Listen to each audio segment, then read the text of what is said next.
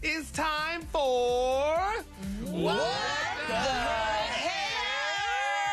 Well, y'all, Drake is out here claiming that COVID snatched up his edges.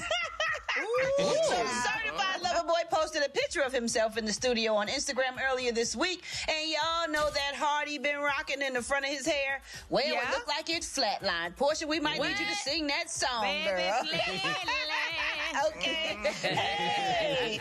So a Drake fan page posted the pic with the caption that the heart is stressed, but then Champagne Poppy himself jumped in the comments and said, I had COVID.